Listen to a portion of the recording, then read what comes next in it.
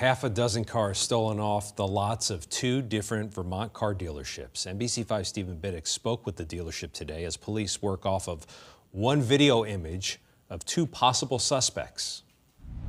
It's shock, it's surprise. When Christopher Havey, the general manager of St. Johnsbury GMC, showed up to work after the Labor Day weekend, he immediately noticed something was off. We were closed on Monday. We came in Tuesday, noticed that there were some holes in the front line, started looking into it, trying to locate those vehicles. Havey and Vermont State Police say 4 GMC trucks were stolen from the GMC dealership and 2 Dodge trucks from their sister dealership down the road during the middle of Sunday night.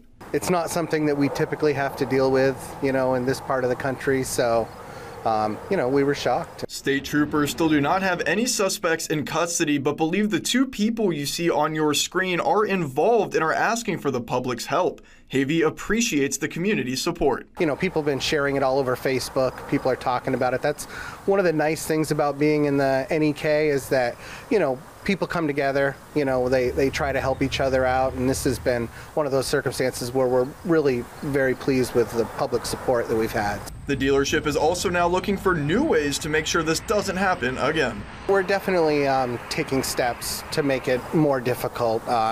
This was probably, professionals that did this, just based on the fact that it's new vehicles and what they targeted. If you do have any information on the suspects or their whereabouts, state police are asking you to call the St. Johnsbury Barracks, and that number is on your screen.